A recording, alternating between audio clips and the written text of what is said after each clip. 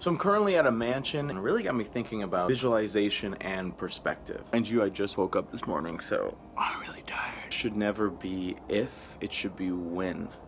And everyone should have their constant wins. It's not if I reach these goals, it's when I reach these goals. Everybody has different levels of success. But I've been here for a couple days and I really don't like it. I don't need a big mansion to find happiness. And I think it's just a product of you following your heart. At the end of the day, we just want validation of our hustle. And if as long as you just see, although I have these struggles, although I have these issues that other people may not have, look how far I've came with what I got, and look how much farther I can be as long as I have that positive perspective and I see myself as successful.